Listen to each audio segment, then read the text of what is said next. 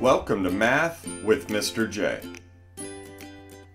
In this video, we're going to be covering dividing negative numbers. And as you can see, there are 4 problems on your screen.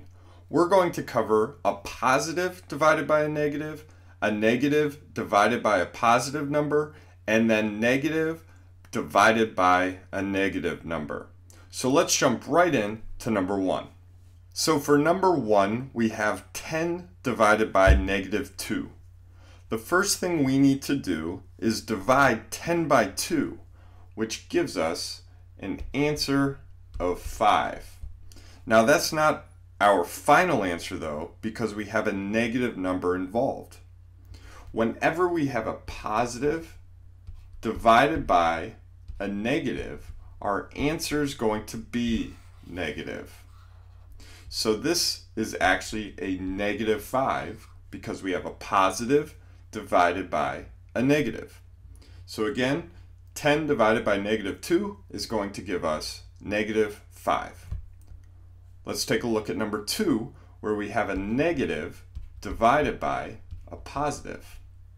So the first thing we need to do, 20 divided by 10 gives us 2.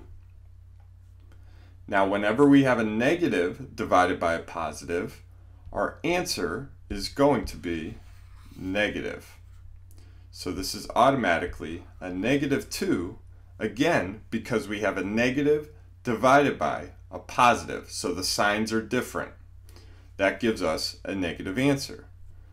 Now number 3, we have a negative divided by a negative, and that's actually going to give us a positive answer. A negative divided by a negative gives us a positive answer. So 18 divided by 3 is 6. Number 4, negative 25, a negative divided by a negative, again gives us a positive. So 25 divided by 5 is 5, right? Or think of it as negative 25 divided by negative 5 gives us that positive answer of 5. So there you have it. Those are the rules of dividing negative numbers. Hopefully that helped out. Thanks so much for watching. Until next time, peace.